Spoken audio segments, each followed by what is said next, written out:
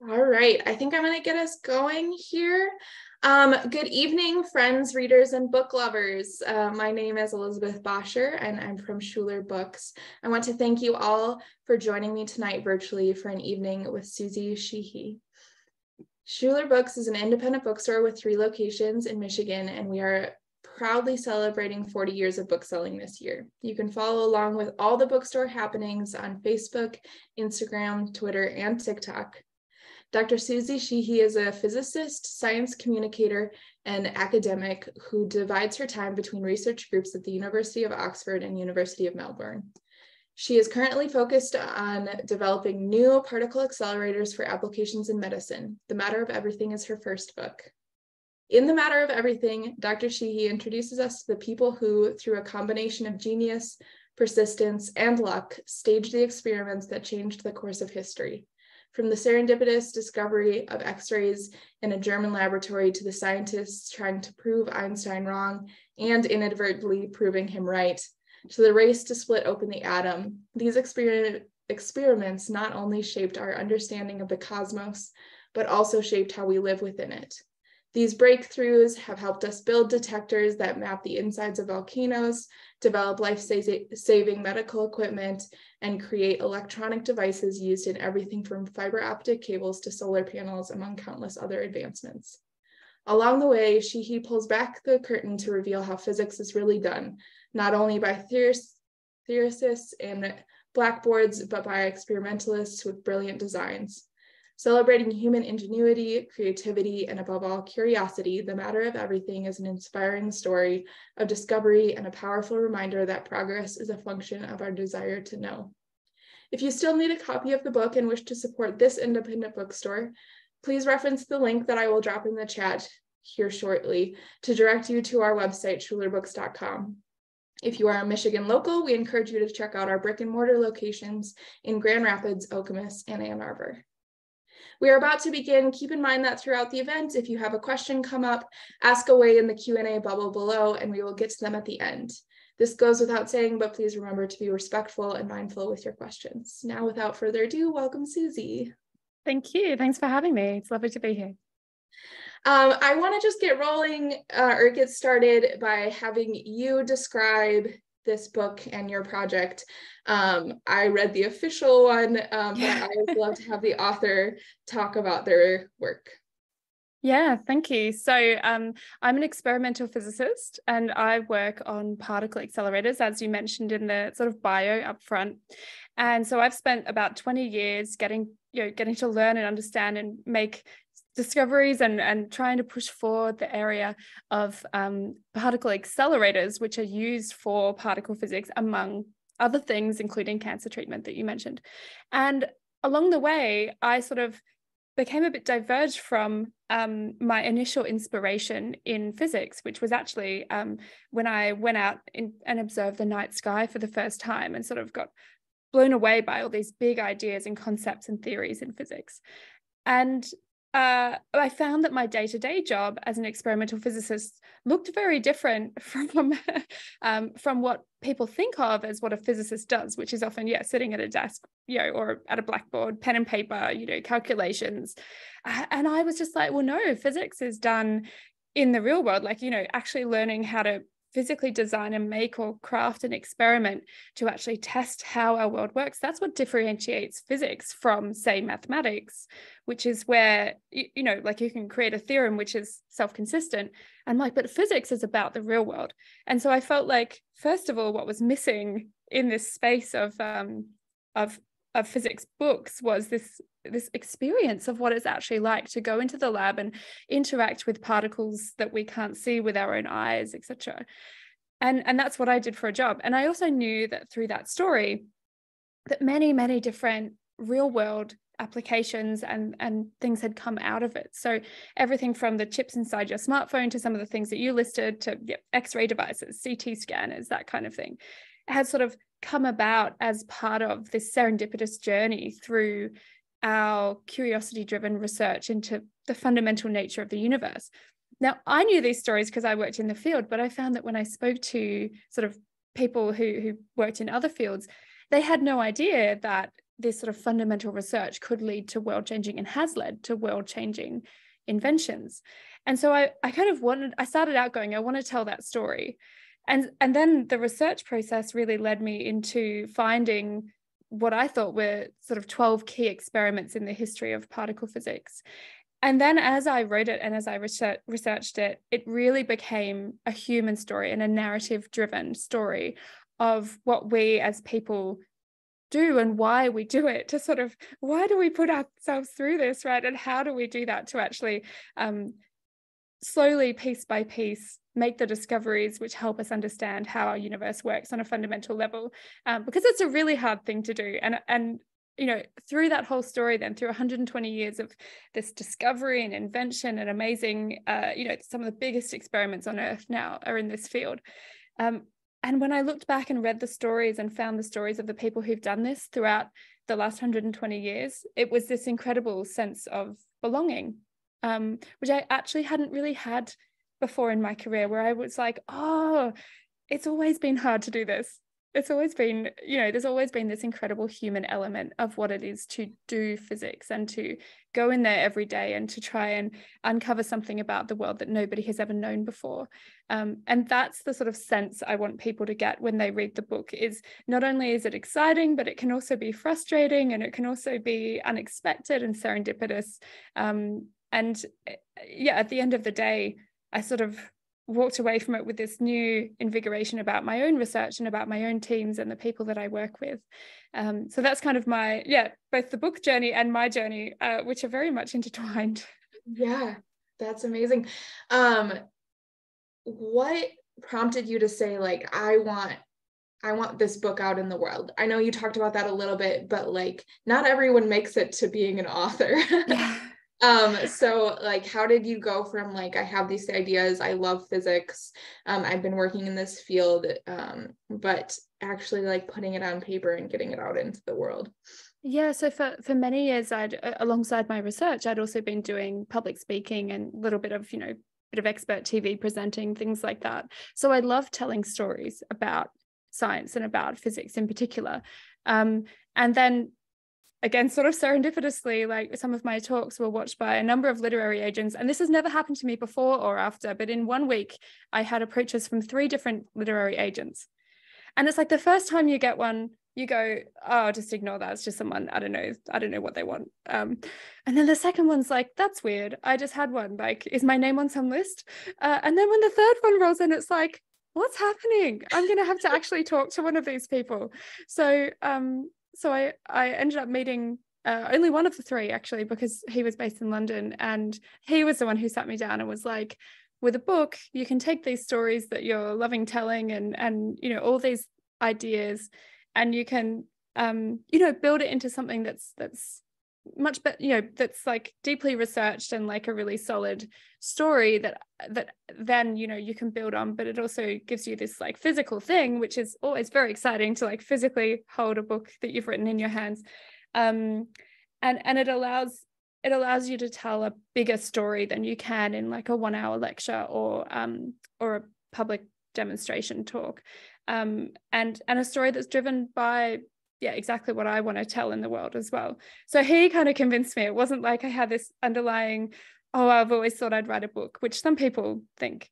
I've always loved books. I've always loved writing, but the idea of this book was very much I mean, how lucky am I, right? Like, it kind of came to me, the idea or the opportunity. So yeah. Sounds like you were doing the work in a different medium, and these people saw potential in you to put it on paper. And right. And Chris, my agent, Chris Wellbeloved at Aiken Alexander in London, is an absolute sweetheart, and he has been the best support. And I mean, his support and this book has been a life-changing journey. Like, I'm now like, oh, now I'm a writer, and that was not an easy process to go through.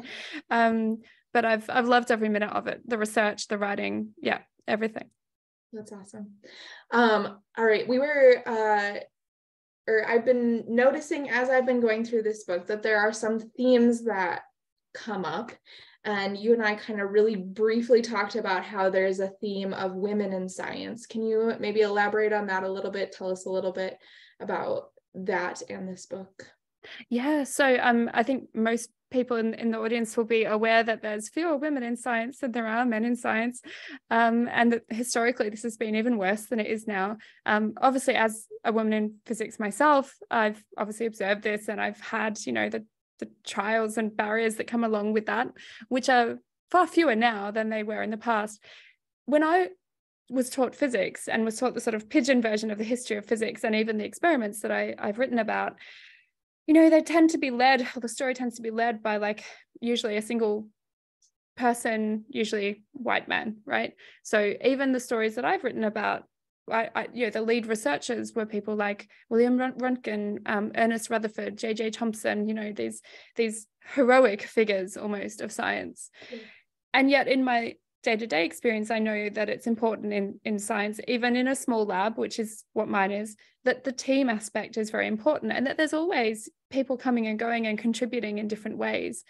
And so I think what surprised me when I was doing my research in this book is that these stories of women who were there and doing the work, even in the early 1900s, sort of jumped out at me. They like jumped out of the page. And I remember this one photograph, which really, there was this group of people in Montreal in the photo was 1899, and it was Ernest Rutherford's first research group. And Rutherford features a number of times in the book for his gold foil experiment, and then later the first particle accelerator that splits the atom. He sort of really is like this father figure of nuclear physics in particular.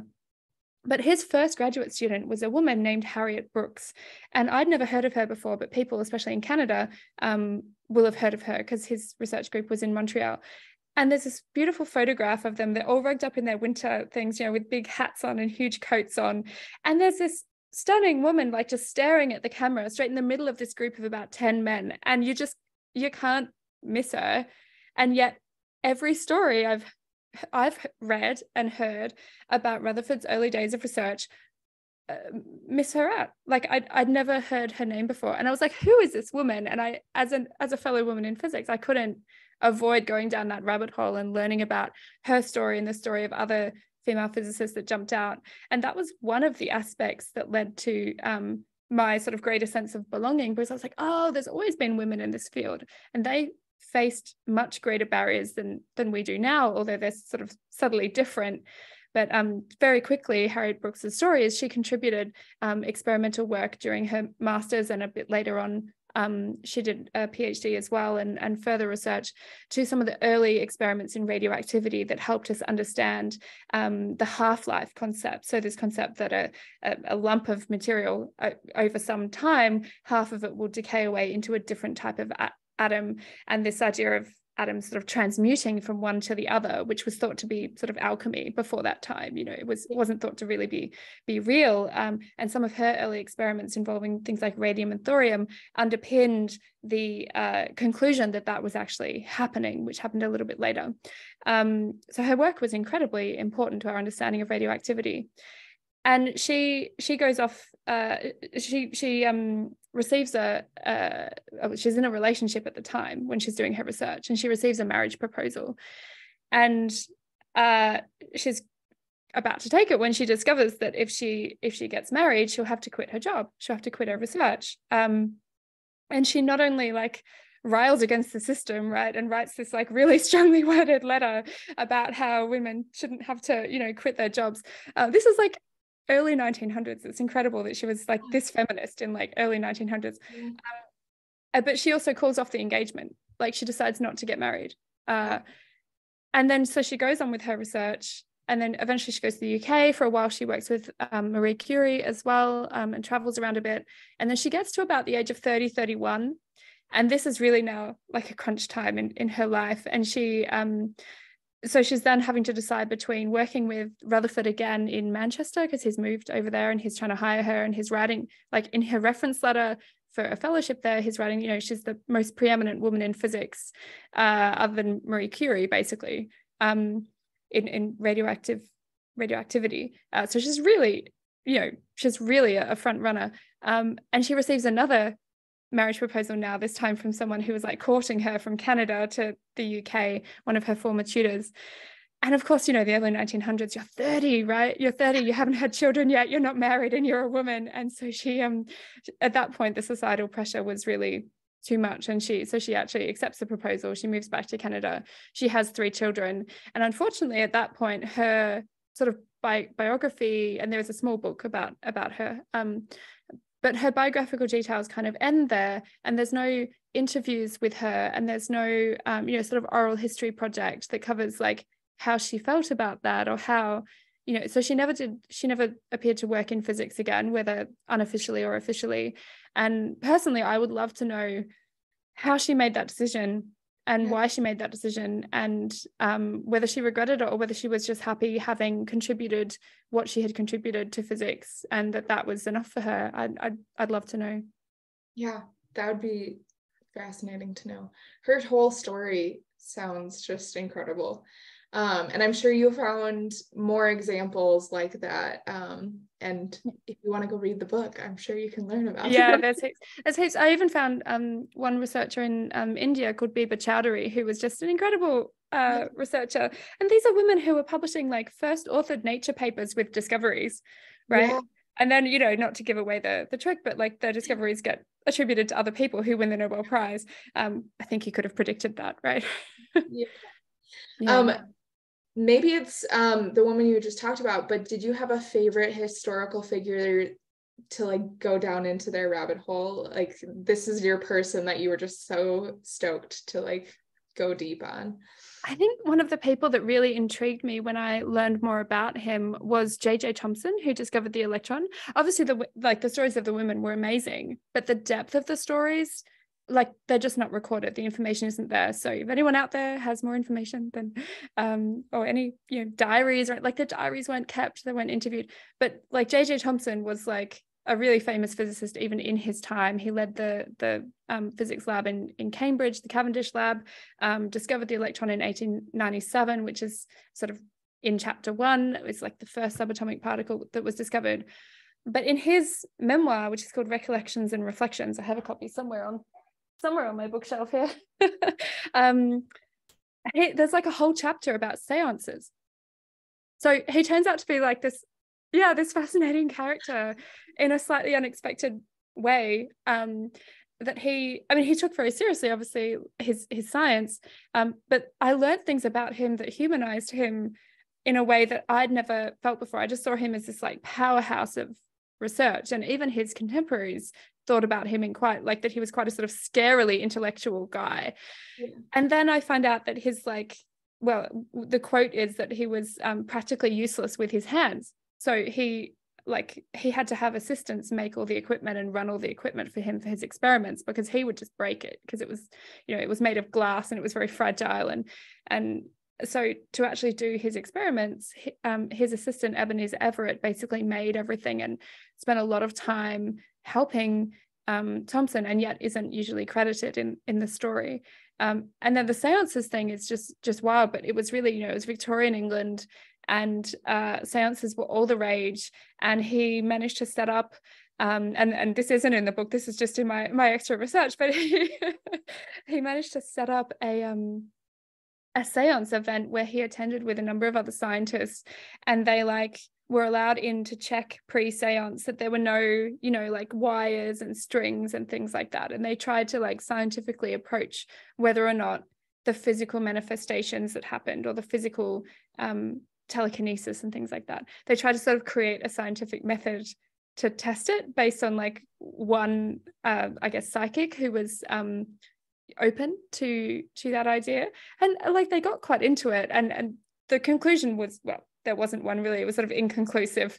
They never definitively sort of said, oh no, we've figured out how they do it, there's like strings behind the curtains. That wasn't the case, right? Yeah. But then they were also unable to replicate things often, and you know, like it was, they still remained very skeptical at the end of it. But I thought, that isn't that interesting, because today, like, a professional physicist nowadays investigating telekinesis would be fired, probably, right? And I'm skeptical on it as well, right?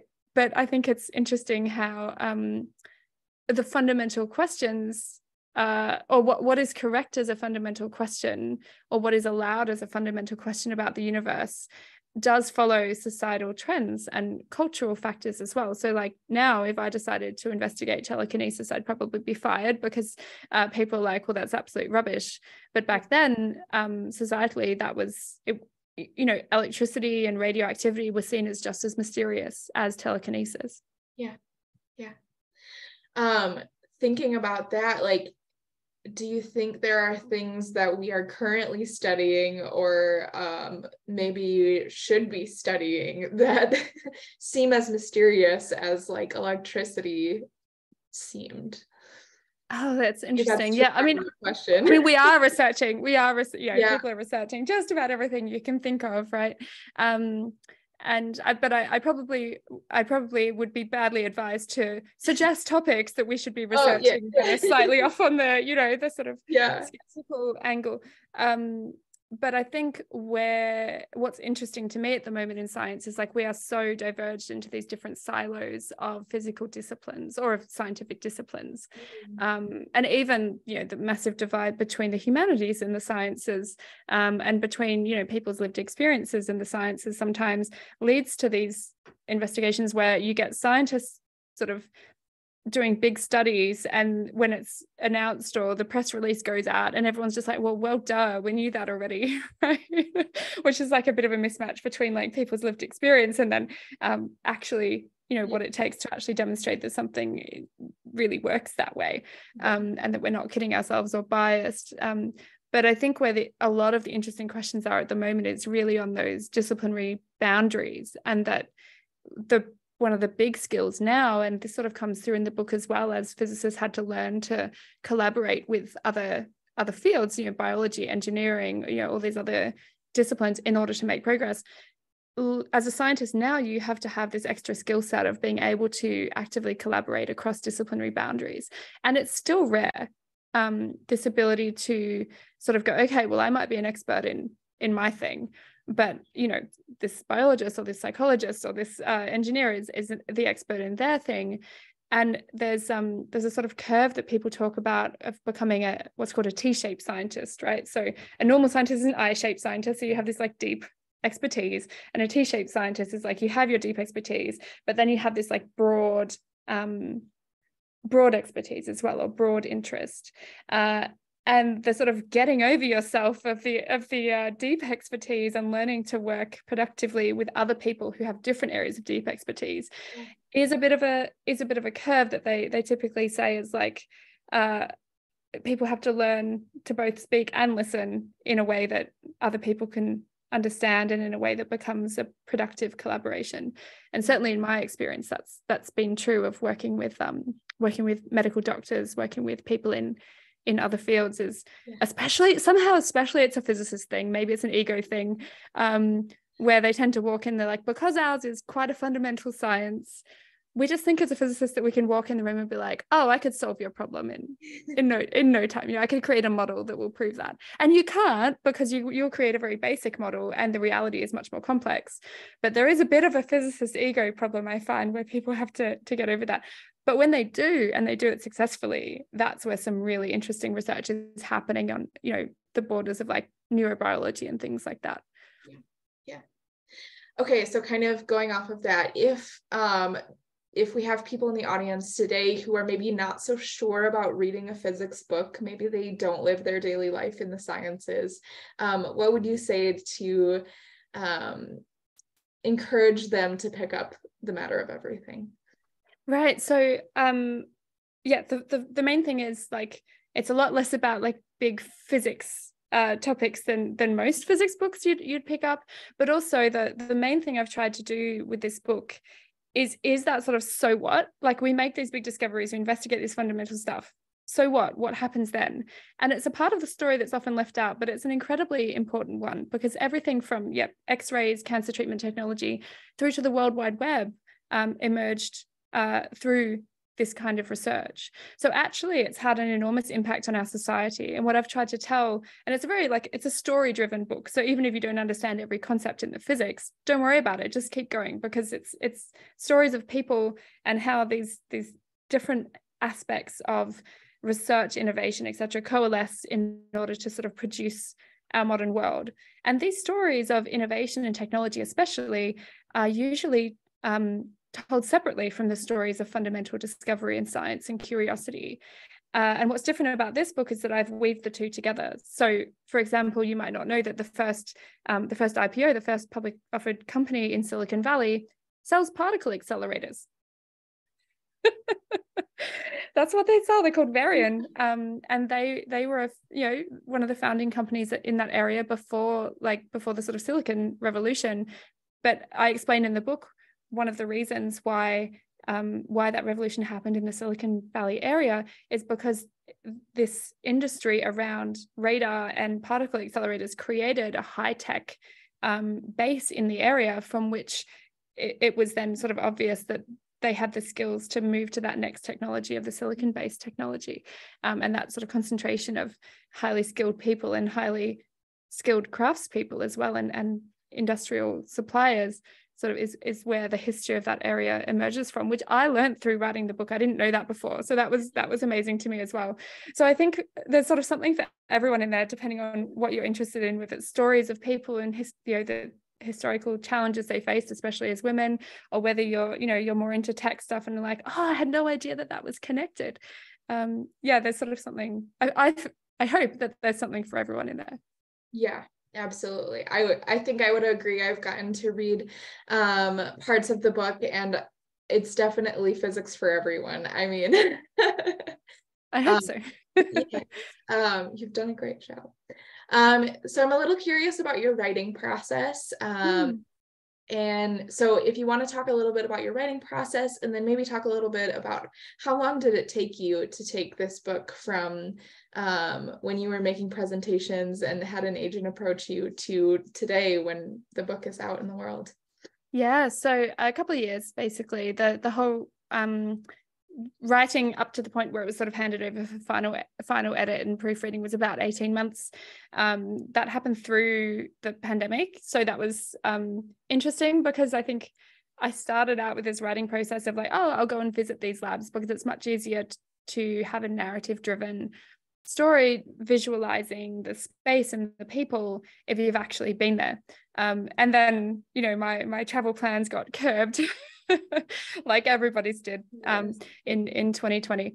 So I did get to do some travel before that, though, in the early research phase, which was great. So I sort of constructing the book was me writing this enormous list of experiments in the history of, and I take the particle physics line. So, from the first subatomic particle through to the Higgs boson and through to things like questions around dark matter. So, and then I chunked that up into like, okay, what do I think were the most important experiments, and also the ones that contributed in some way to our technology, although there's one exception, but when you read the book, you'll find it. And it just fell out as like 12 different experiments that I thought were the key. And then I sort of delved into what the sort of surface level of the stories in writing the book proposal.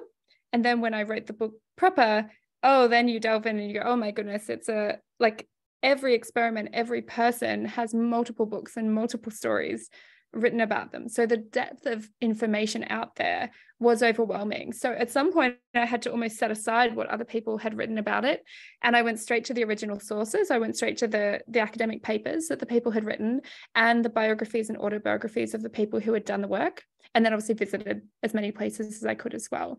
So that's how the research process happened for me. At some point you have to cut yourself off as a writer in the research process and just write, but that uncovered a lot of new things that I think I wouldn't have got if I just used other people's sources, which was I really enjoyed that process, reading the original papers in the writing of the people who did it 100 and something years ago. These are the big names in my field, and yet I'd never read their original papers, so that was lovely. Process wise, I had to find my sweet spot of how I write best. And I ended up joining this beautiful writers community called the London Writers Salon. And they started up during the pandemic to create a virtual writing space for people 1 hour at a time. It's like a 1 hour writing sprint. And you're online with like 300 other people who are all writing their own project at the same time in silence. There's like a little intro, a little outro, and it keeps you accountable. And there's 4 of them on different time zones throughout the day. So most people only do one. Eventually, I got to using those 4 hours a day as my like 4 hours where I was not allowed to do anything but write. I wasn't allowed to research anymore. I wasn't allowed to go and look at anything. I just had to produce words, right? Yeah. and that not only helped structure my writing to get the book written, but also was a lovely way to meet so many other writers and get feedback in those early phases. And I think one of the things that really influenced me is that a lot of my writing community, because I'm part of a in-person writing community in Oxford as well, a lot of the other writers are fiction writers, or even science fiction, things like that. Not many writers in those communities are non-fiction. And so I found it really valuable to get the feedback from fiction writers, because I was writing a more narrative-driven style. And learn from them all the tips and tricks and ways of enlivening a story and getting the story structure right, and all these things. So I sort of approached it as I would an experiment, really. I was like, right, I don't know how to get from start to finish, so I'm going to ask people, I'm going to find resources, I'm going to ask for feedback, I'm going to and that no one really talks about a book as a valuable learning process, but for me it really was. Like, I learned so much about story and about writing and about narrative, so I loved it. So I was there, I'd sort of delve in and out and do my like structured hours per day. And then when I was because I was stuck out the lab, right, like my lab closed during COVID, which is probably the only reason I got the book written, to be honest. That's why experimentalists don't write books, is we're always stuck in the lab. But it gave me that structure, and I've kept some of that structure now. So the first writing session of the day, which is usually like 8 to 9 a.m. on either UK time or Australian time, and they're also East and West US time as well. There's like an 8 to 9 hour. So you'll often find me in one of those. I kept using that process. Yeah, that's awesome. I'm going to throw it to our audience again. If you have any questions, feel free to drop them in the Q&A. If you don't have any questions, I'll keep asking them, but would love to hear from those who are listening today. While I wait for maybe some questions to get dropped in, you mentioned kind of briefly to me before we jumped on this call that there's another theme throughout the book of hope. Can you talk about that a little bit? Yeah, this emerged after I'd written the book and in conversation with other people who'd read it.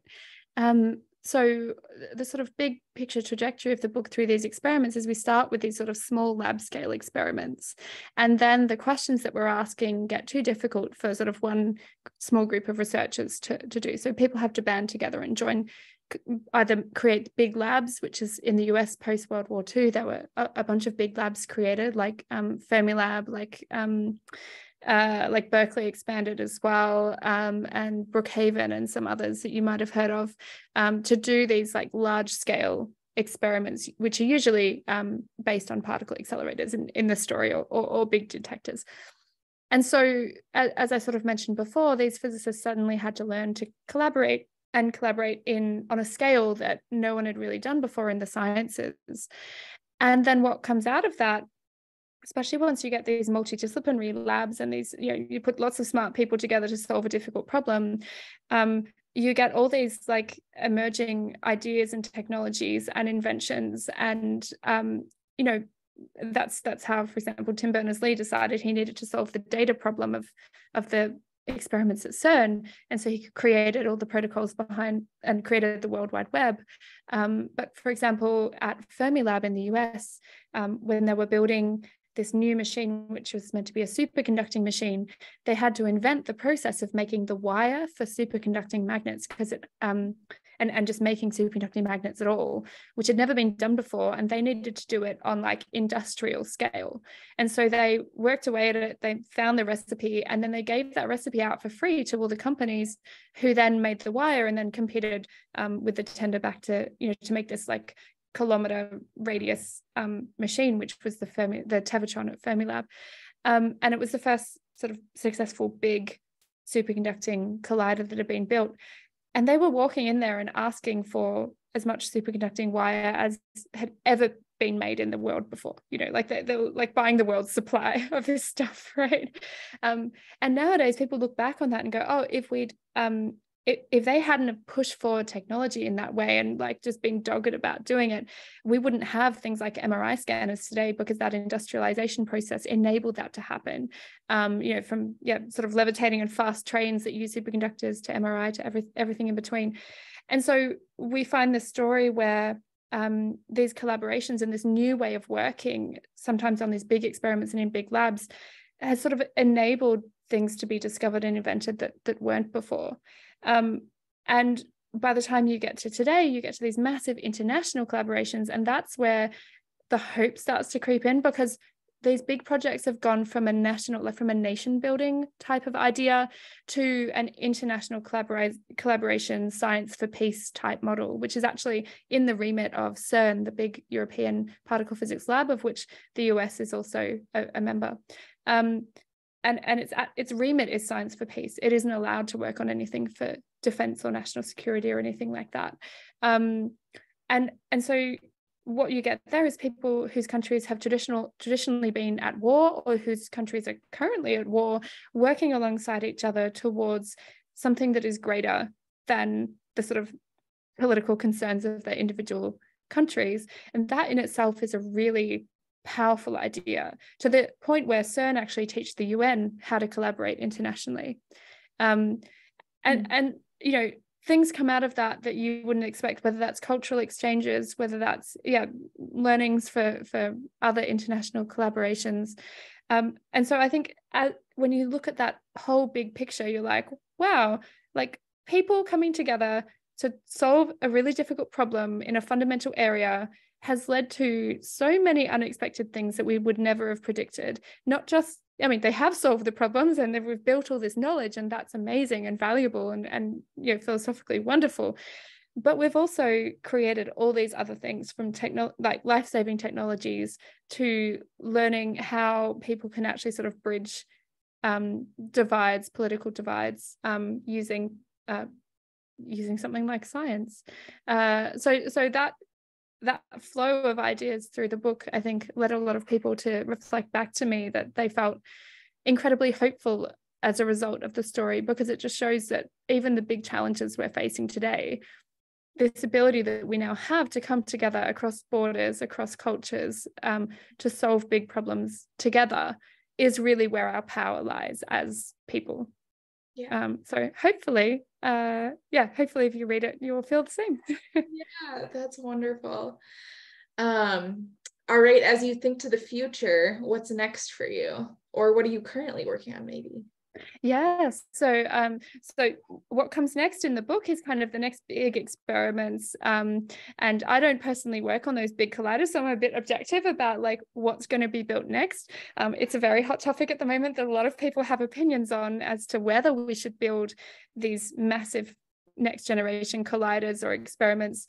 But I try to highlight like that there's lots of things happening at the same time, because we sort of are at a point in the history of particle physics especially whereby we don't know what's going to be found next. It's not like we have a thing that we're out looking for, like we had with the Higgs boson, which was the sort of final piece of the standard model of particle physics that was found in the book. We don't know what that next thing is. And so diversity of experiments is currently a really important thing for us to have. And yet the scale of some of them that we would need to make big progress is so large, it can be like a $20 billion project. And so there's all kinds of interesting politics and all kind, politics versus physics versus and even the timescales are really hard to manage. now, right? Like one of the concerns in the field is that some of these big collider projects may not even be realized within my career lifetime. So I'm asking graduate students to come and join the field to exploit an experiment that they might only get to use if they reach full professor level. And I was like, well, how are they going to reach full professor if they have no experimental data, you know? Like, so there's some interesting dynamics happening, and I'm sure in another 50 years someone will write a similar book which explores how we overcame those dynamics. So now we're asking these big questions about little gaps that we find in the theories, and asking questions about things like dark matter and dark energy and the other parts of the universe that are not the sort of matter particles and force particles that we already know of, because we know that there's something beyond what our current theories explain. And the wonderful thing about the experiments that are currently happening, and hopefully results that might start coming through in future years, is that they're ruling out theories at a rate that we haven't seen for a long time. And so that's sending the theoretical physicists back to the drawing board around, okay, let's come up with new ideas about how the universe works. Personally, I've always been like, I love that big picture stuff, and I will of course contribute when, you know, the decision is made of what the next big machine is. But I also love the fact that you can use these technologies that are created for these big collider projects and actually make a difference in the real world with them. So my new lab here in Melbourne, which has just been renovated, and I talk about the unrenovated book in the lab in the end of the book, and now I can say it has been renovated. It now looks beautiful as was described in my vision in the book, which is very exciting.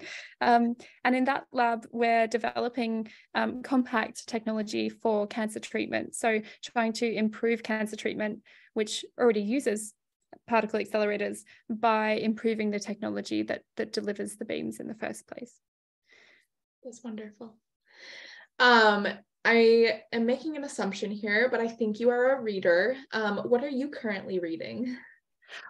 Actually, the one I'm currently partway through, had it on as an audio book because I was actually traveling across Australia just like until a couple of days ago, driving across, was what's it called? It's What It Sounds Like, I think it's called. It's a new book about sound and music, and how and why it is that we like the music that we like. And it's got, like, they refer to songs like there's like a little playlist that goes with it, so I've been listening to all sorts of music that challenges me in different ways and trying to figure out, like, oh, okay, why is that? So that one's really fun at the moment. That's awesome. If our audience wants to stay in touch with you, where can they find you? Social media? Sure. Yeah, Twitter and Instagram are my main two go-to. So at Suzie Sheehy on Twitter and at Dr. Suzie Sheehy on Instagram. Awesome. I think I'm going to wrap us up here. We are recording this session, so if you have any interest in rewatching this conversation, you will be able to find that on our YouTube channel in the next couple of days. If you haven't yet ordered a copy of the book, we encourage you to do that. I've dropped the links in our chat here. There's the cover of the book. It's what it looks like if you see it. Maybe you just want to buy it to put it on your shelf and stare at the pretty cover. That would be okay too.